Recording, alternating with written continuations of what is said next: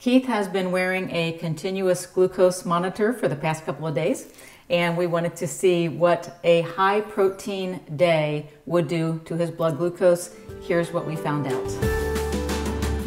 All right, Keith, so how did you go about testing a high protein day, and what does that mean? What is high protein for you? So for me, high protein, I would typically do pretty good around 40 to 50 grams of protein per day. Right, which would be, for your weight, about 170, it would be about what the RDA is, the recommended daily It allowance. might even be a right little bit lower than the RDA. Might be. So, so I actually went, quite above that. So I had about 138 grams of protein this day, which is, 2 to 3 times more than what I would typically have. Okay.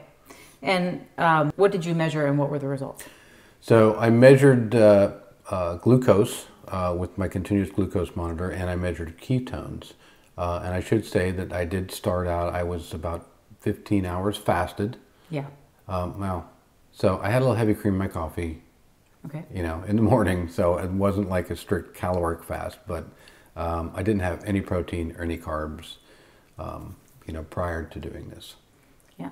And so what were the results that you came up with your glucose? And then you also tested your ketones. I did. Okay. Yeah. So and you tested your ketones obviously with a finger prick because the continuous monitor does not do that. It'd be nice if they would do that. That would be nice. But maybe hopefully that technology is coming. So my glucose during this 4 hours that I was eating, my 4-hour eating window, I had a low of 56 and a high of 71. So that's what, 15-point range in there. Mm-hmm. The interesting thing is that the high of 71 was at the beginning and the low of 56 was at the very end. Right. So now, is that what you expected to see from what we kind of gather about a high protein diet? No, I mean, I always expected that protein was going to kind of affect my glucose in the opposite direction, and it would actually kind of raise it. And I've always, if I have a high protein day, I tend to, be a little bit heavier the next day. And I always kind of attributed it to that. Yeah. Well, and so we should also point out that we're talking, what was it, a high of 71 and a low of 56. Right. Now, most people out there who are familiar with blood sugar testing would say that is low. Right. Where we were having this picnic, our host was is a nurse.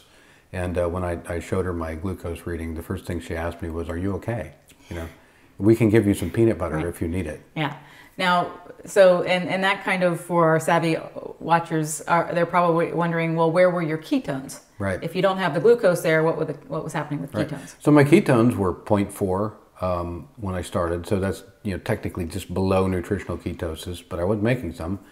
And they were 0.4 at the end. So they really didn't change during that time as my glucose was, just gradually dropping. Yeah.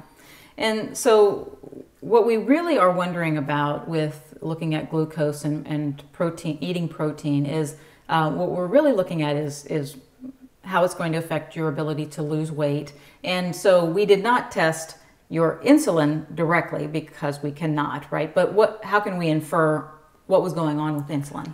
Well, initially you would think that maybe there's some kind of insulin effect from meat. I mean, we've seen some of that research that some foods don't affect glucose, but they do affect insulin. Mm-hmm. Looking at the ketone numbers staying the same, you kind of have to assume that there wasn't a substantial insulin effect from this food. Right, now, because they will go opposite. So as insulin goes up, ketones would be expected to go down. Right, you would expect that.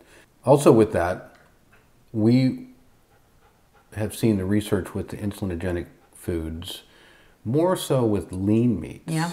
Okay, and what I was eating at this party was,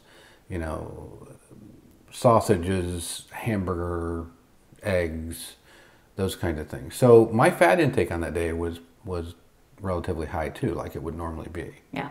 Yeah. So here we are. This is a test of one person with a high protein, but there was also high fat. So, you know, really, if we wanted to isolate protein, perhaps we would have gotten a little bit of a different. Yeah. But I think probably at the end of the day, what we can conclude is what we've always concluded, is that Keith's metabolism never does what we expect it to do. It is an enigma. It's what it is. All right. Well, hey, for what that is worth, I hope that that gives you some food for thought. High protein diet actually dropped his blood glucose by the end. So thanks so much for watching. This is part one of a couple of series that we are going to bring you, looking at what happens with this continuous glucose meter. So please subscribe, and we will see you back here soon. Thanks.